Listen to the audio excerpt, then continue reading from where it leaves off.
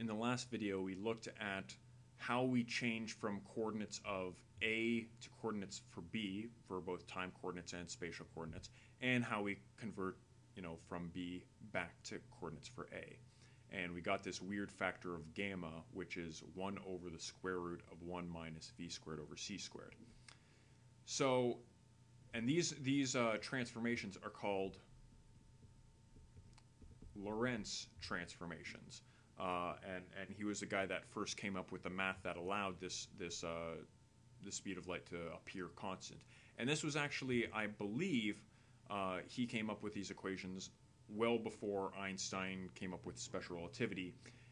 He just saw it as an interesting math trick, but Einstein was the one that realized that no, this actually happens for light, and this is how coordinate transformations actually work between different observers moving at different speeds. So let's see some examples on how this actually, what sort of physical effects this actually has. So first there's the idea of time dilation,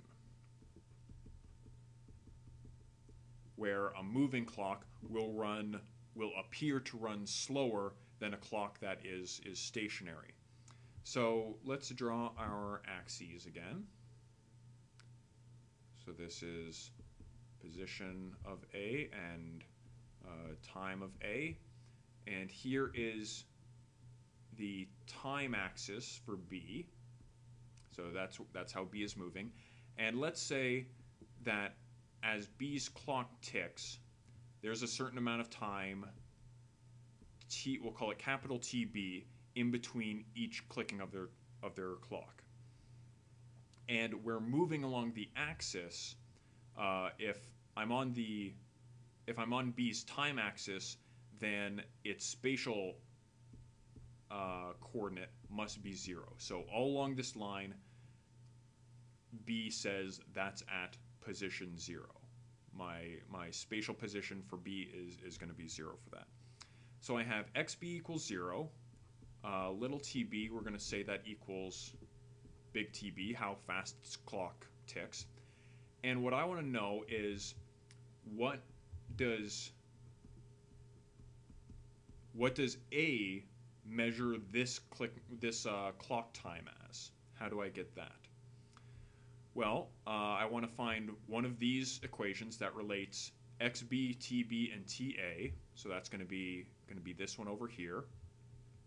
So I get, and I'll do this in yellow, I'm going to get CTA is equal to gamma CTB plus V over C XB.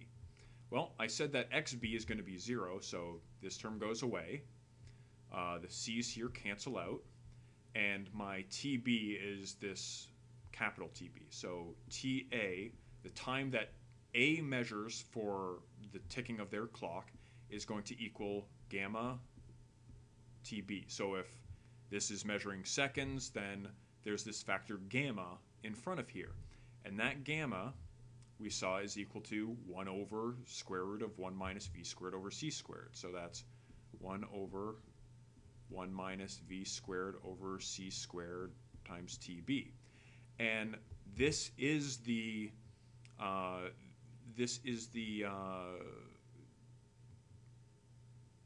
sorry, I'm pausing. This is the transformation factor. This is the factor that we saw for our light clock in the time dilation video. This matches our results from there. Okay, so that's how these Lorentz transformations show that time dilation is included in these Lorentz transformations. Now let's look at length contraction.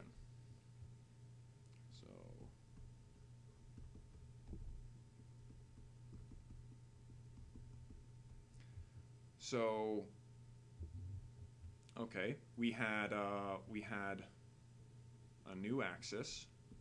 So this is XA and this is CTA. You're going to, if you do this for long enough, you get really good at drawing these space-time diagrams, because they're exceedingly helpful. So this is time of B, and this is the spatial axis of B. So this is xb. And we're saying I'm going to have two observers in B's frame that are moving at the same speed. Okay, so these guys in B's frame of reference, these are the same distance apart always. And let's call this length LB. Okay, so the length between these two observers as measured by B. And it's measured along their position axis. So we have XB is going to equal LB. So we know what position B says this is at, but what we want to find is this distance. I'm going to scroll down just a little bit. This distance, and we're going to call that LA. So LA, we don't know what that is, but we do know that if we're measuring along this line, TA has to be 0 along this line. So TA is going to equal 0. So which of our Lorentz transformations relates XB, TA, and LA? Well, this would be XA. So we look up here, and this one has an XB, a TA, and an XA. So let's write that one down. So we're going to get XB equals gamma minus V over C times CTA plus XA. So XB is just going to be equal to LB. This time A is going to equal 0, so this whole term goes away. And we're going to get gamma LA, because XA is just equal to XA is equal to LA.